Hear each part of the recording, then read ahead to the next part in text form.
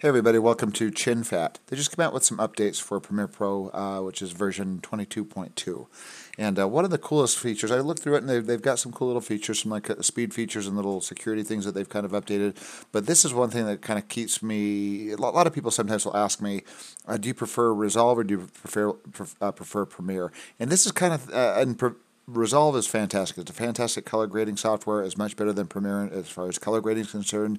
Bounds ahead of it. But as far as like editing and little features like this that they keep adding, keeps me kind of attached to Premiere as an overall kind of production software and editing software. If I'm doing serious stuff, I go to Resolve for color grading. But Premiere, I've been sticking around in Premiere quite a bit for some of these features that really speed up editing. And this one here that I really enjoy is their remix tool that they just added. And this is fantastic because in the past, whenever you edit music, I've been having to edit it down on the timeline. If you have a kind of a stock music file like this one from Incompetech here that I've loaded up here, this song is too long for my segment. And also, if you have the problem that it's too short, this is a really cool tool. I'm going to grab my music and I'm going to drag it down on my timeline here. And I've got my music on my timeline. I'm going to gain this a little bit. Let's hit G for gain and boost it by like 6 decibels, make it a little louder there. And now when I play this back,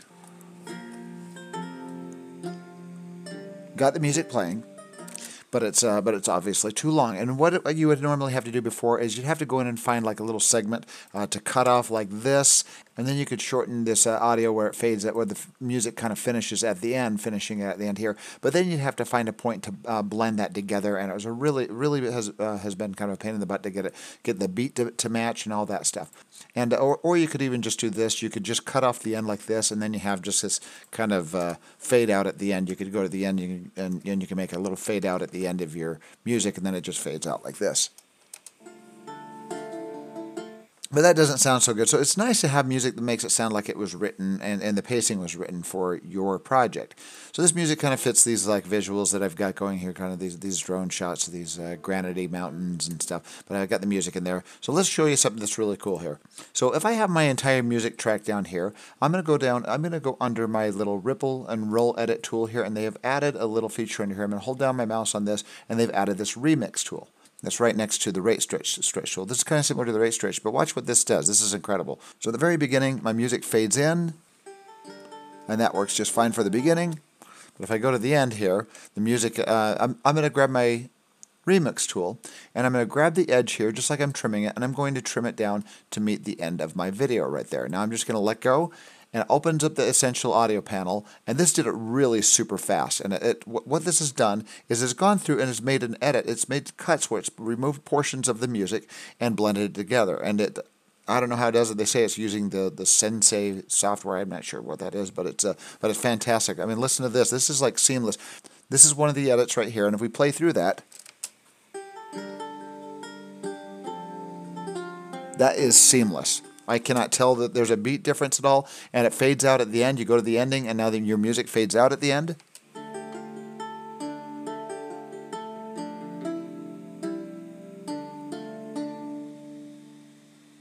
The perfect the music ends there, the naturally ends. But each one of these points here is an edit, where it's made an edit. Each one of these is an edit, where it's made that edit and it's removed a portion and it's blended it together, and like I said, it's like every one of these, I've tested it several times, and every time it is seamless. Yeah, can't hear it at all.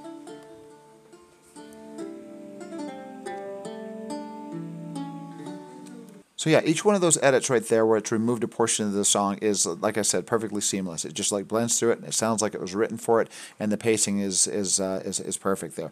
So now if I select this clip here and I go up to this Essential Sounds panel that it's now added, you have this Duration tab. Under the Duration tab, under this Duration tab that they've added, they have Remix and Stretch. So the Remix is what's down here.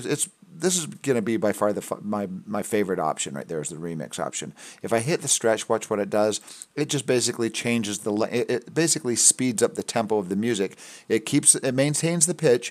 It maintains the pitch. It doesn't change the pitch. It has a pitch shifter that keeps it the same pitch, but then it speeds up the tempo.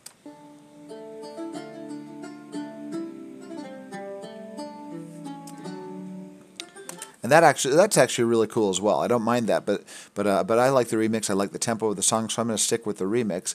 And down here under customize, you can go down here and customize a little bit. And I like this as well. And where this really comes in handy is especially if you're not making the music shorter, but you're making it longer to make a longer track. This really helps with the segments. In fact, let's do this. I'm going to go and grab my clips here. I'm going to copy that. I'm going to go to the end of my timeline, and I'm going to paste that. And let's pretend that my timeline is twice the length here.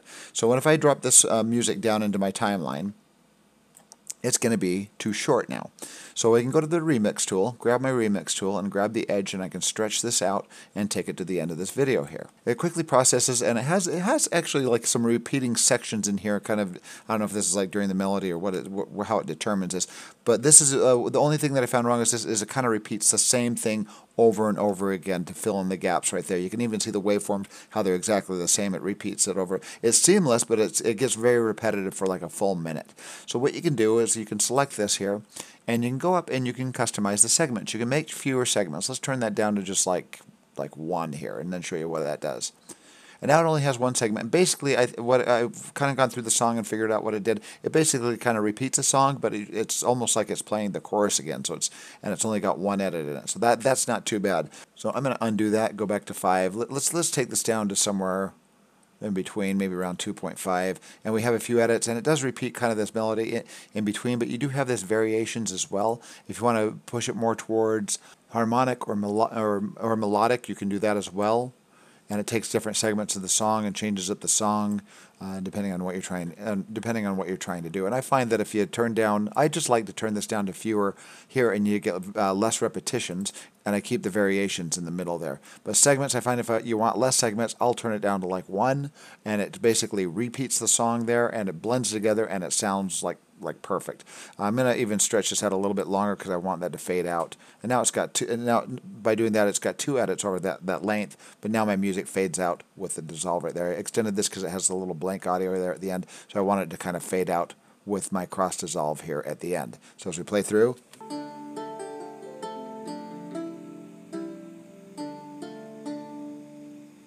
and then it fades out with the video, and the timing is perfect. So anyway, really cool tool. I really enjoy it. I'm going to use this a ton, especially when I'm just doing kind of quick videos where I'm just slapping some music on, and the music is not written for my project specifically or composed for my project.